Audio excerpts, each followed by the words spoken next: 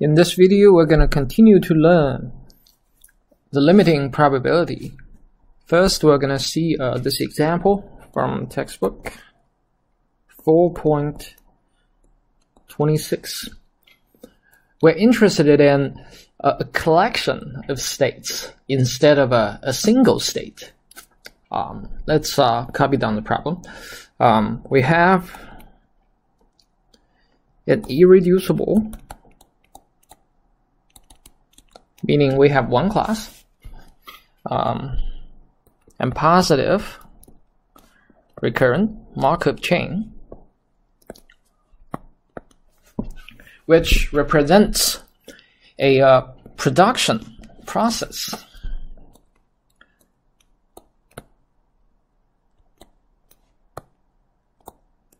And we have this transition probability P, this matrix being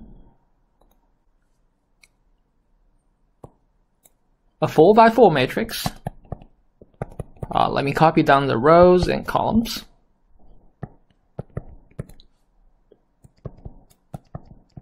We have totally 4 states. The first 2 states are down states, meaning the production process is done currently, and the other 2,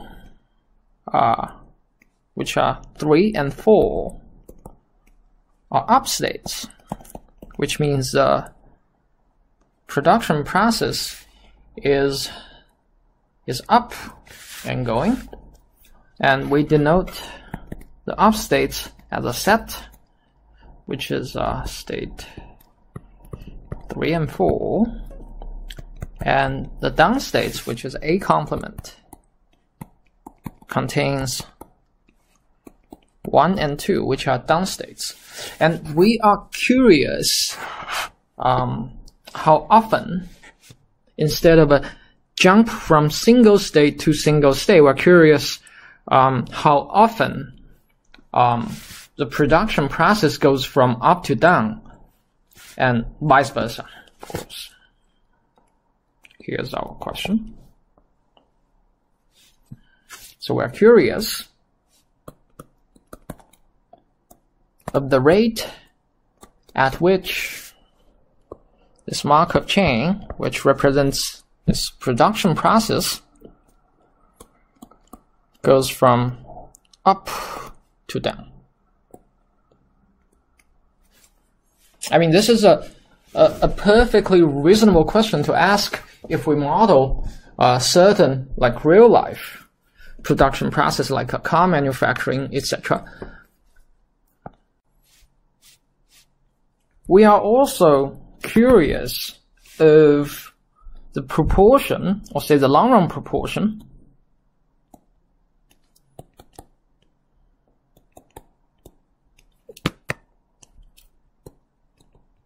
of up and down time.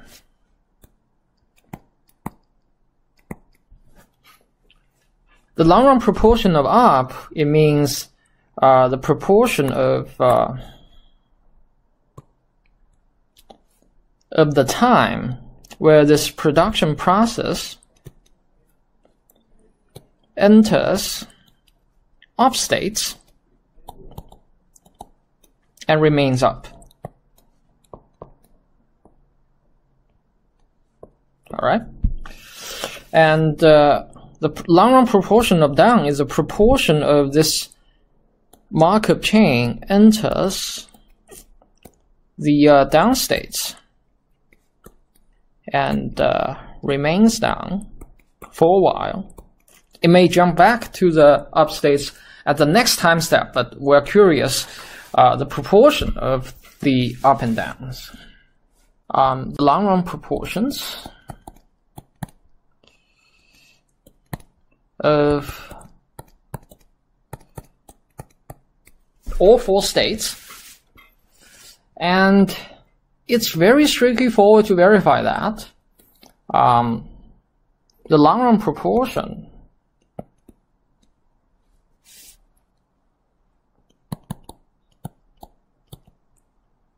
of transitions goes from one state to another state can be simply represented by the long-run proportion multiplied with the transition probability.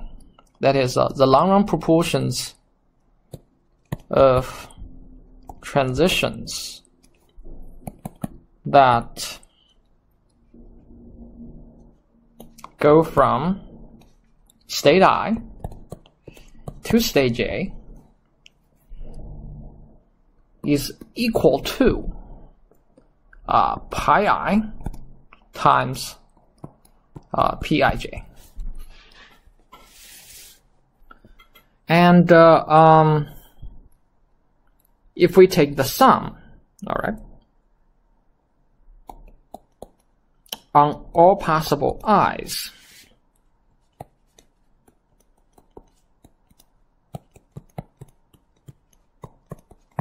then for any single state, our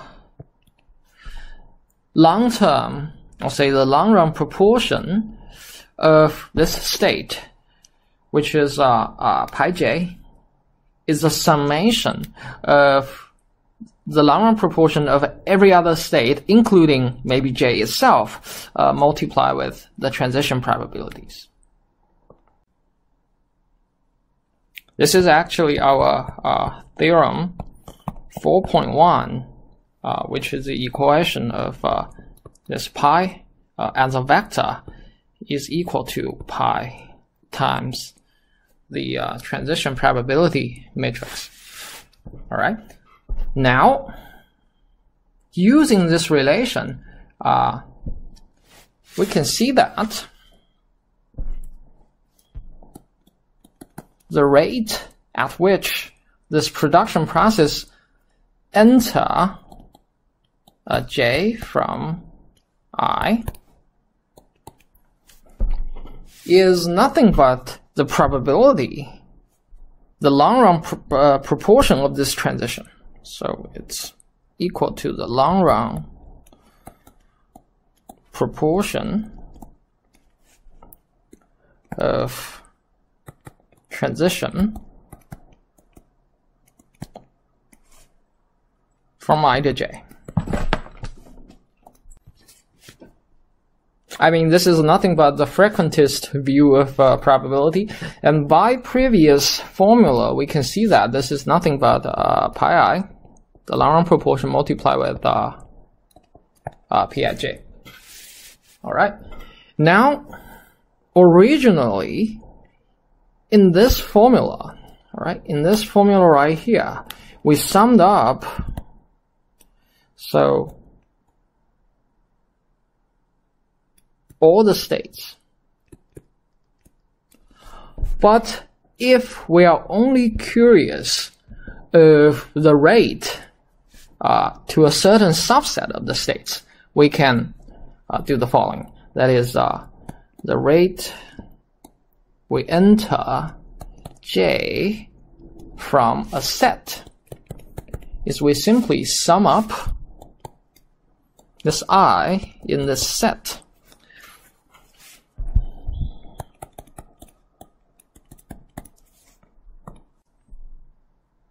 Now, if we are curious of the rate of which the production goes from up to down, then we consider this is a rate enter j. Alternatively, we change this j to the set.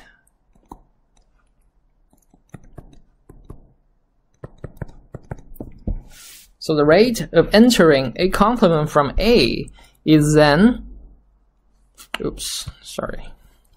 is then we sum up j in the A complement of, and the rest is we sum up the sum we obtained in previous equation. And now let me mark this equation. And still, let me remind you guys, the A complement represents the down states, and A represents the up states. And now what we want to derive is alternatively, if we define the following two quantities, that is capital U and capital D, as the capital U is the average time, or say in the long run, averagely, how the upstate gonna remain in upstate for a while. That is the average time this Markov chain remains up. All right. And then similarly, the D, capital D, is the average time this Markov chain remains down. All right. And of course, these two are like average time, and it could possibly be, so for example, if we consider like a sample of this Markov chain, what happens is we may have, and this is time, and this is when we start our clock. Initially it is up, and after a while, let's say this is U1, and it remains in the up state.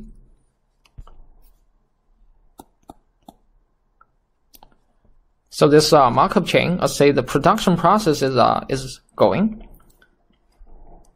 and then what happens is suddenly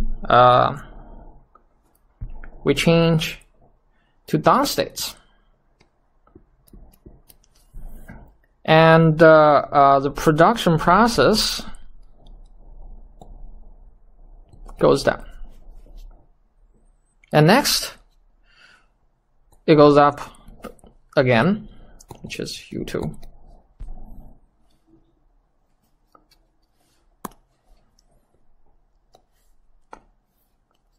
And similarly, after it goes up for a while, it breaks down again.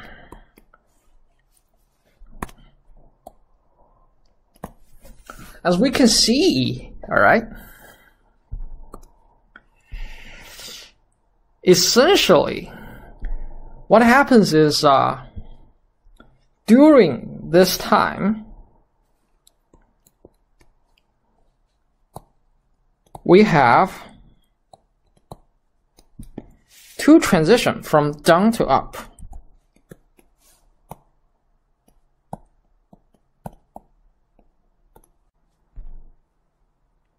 If we consider on average, all right, here we have two cycles. On average,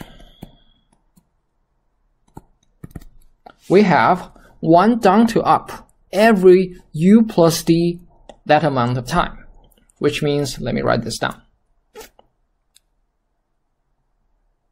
On average, we have single breakdown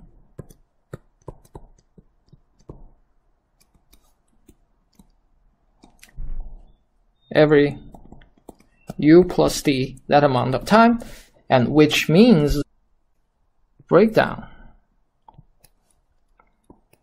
occur is nothing but 1 over the time period on average. Let me add this here, average rate of breakdown occur. And similarly, then this implies the long run proportion of up is then this quantity, and similarly the proportion of down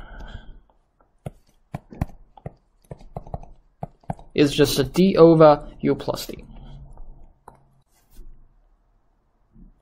And now let's go back to what we derived before using the long run probability, that is the rate of entering down from up, which is the rate of breakdown, is this guy.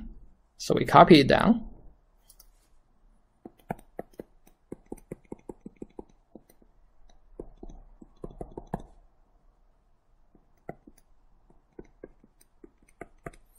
And now the proportion of up, that is essentially the long-run proportion of all the up states.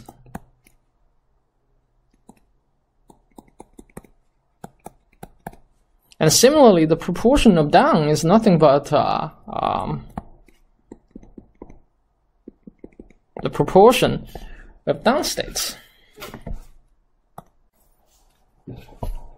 So we're now ready to solve the equation system.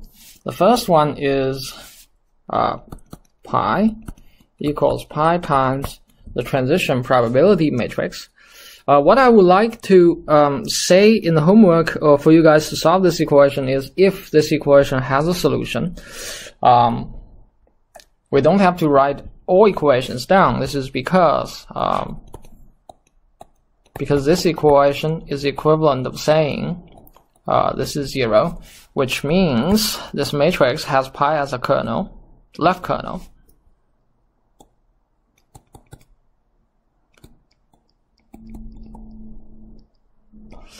And because we know that if, which means this matrix I minus p is of rank n minus 1, and we only have to solve 3 equations.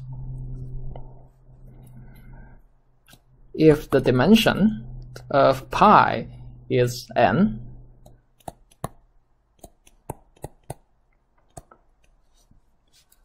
we only have to solve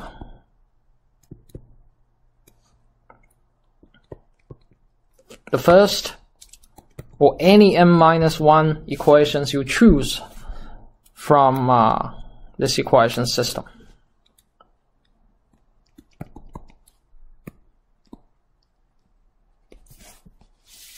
And now let's write down the equation for this problem. So I'll copy down the textbook equation.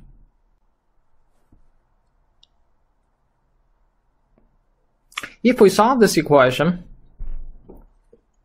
the first 3 are the first 3 equations in pi equals pi times the transition probability matrix. The last one is pi is a probability. If we solve this equation, we'll obtain pi 1 is this, pi 2 is a quarter, pi 3 is 14 over 48, and pi 4 is 13 over 48.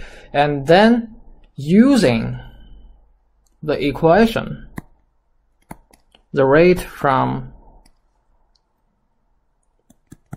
a to a complement, essentially this is a breakdown,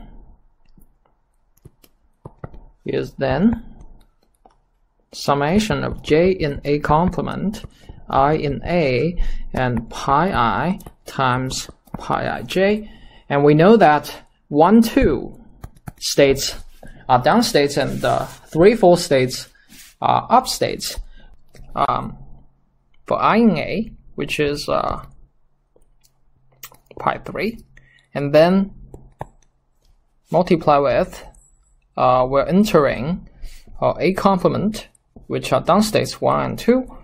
We have this is p31 plus p32, and another up state is 4. We have pi 4 times p41 plus p42. All right.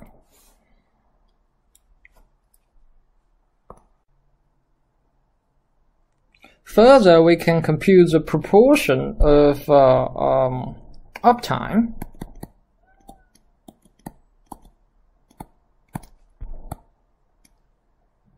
which we compute as u over u plus d.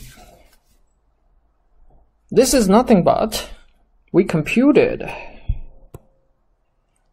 this is a rate a breakdown occur, and u plus d is the time period on average a breakdown occur, which is 1 nova. This we sum of all the long run proportion of the states in the up. And now this implies u is nothing but this sum multiplied with u plus t. And u plus t is the average time period, which is 1 over the frequency, or say the rate of breakdown. And then this is then multiplied with 1 over this quantity right here.